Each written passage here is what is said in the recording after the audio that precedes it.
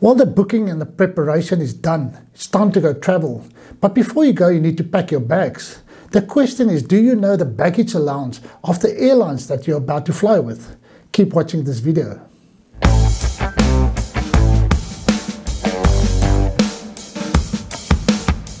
Baggage allowance for international and domestic flights, as well as various airlines, may differ. Make sure of the baggage allowance of the flights that you're about to travel with.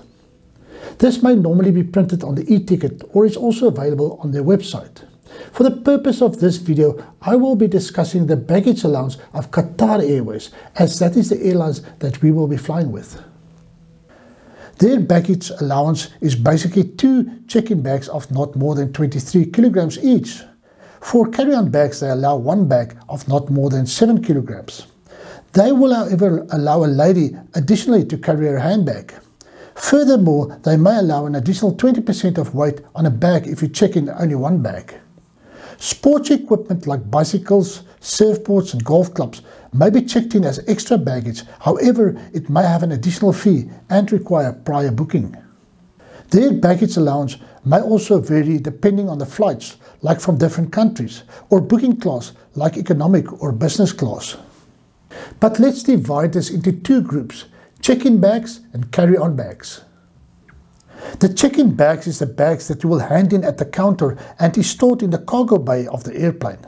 Make sure that you pack well, as these bags may be handled roughly and is stacked on top of each other. It is advised that you don't pack the following items in your check-in bag: jewelry, cash, medication, cameras, laptops and other valuable items.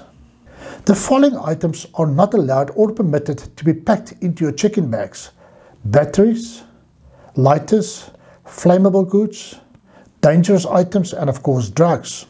Refer to the airline guidelines listed on their website. Check-in bags are scanned by K9 dogs for drugs or explosives and also undergo an X-ray to inspect the contents for unauthorized or dangerous items.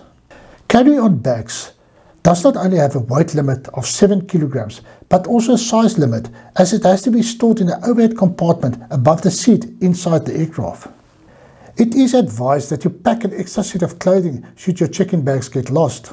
Also pack your personal documents such as passports, cash and bank cards in this bag. Keep your medication with you in your check-in bags. Spare batteries and battery-operated items such as cell phones and laptops may be kept in the carry-on bags. Liquids, gels and aerosol may not exceed 100 milliliter. Check the guidelines of the airlines for any restrictions, but here is just a few tips.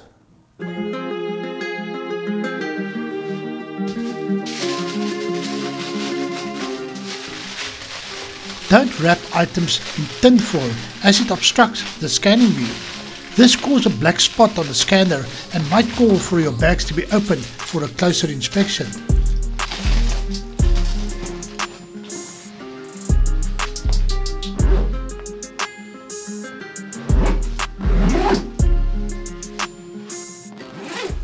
Rather use see-through plastic bags for your packaging.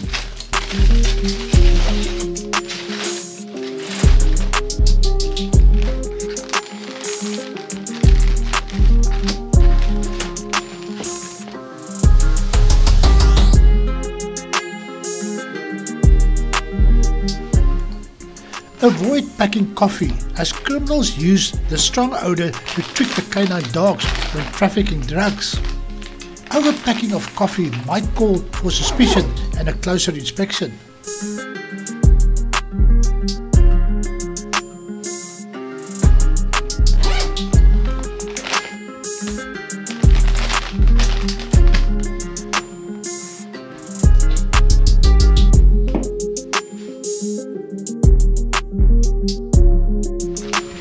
Remove old travel labels from your luggage, not to confuse the scanner and sort your bags for the wrong flight.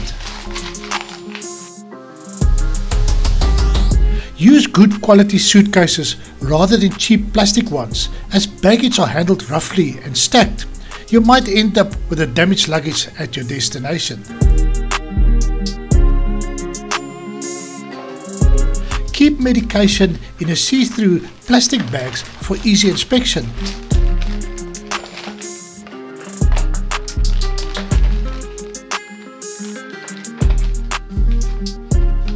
and add your doctor's prescription inside the package.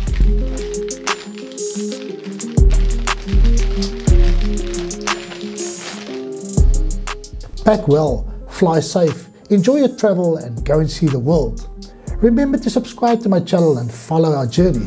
And until the next video, cheers.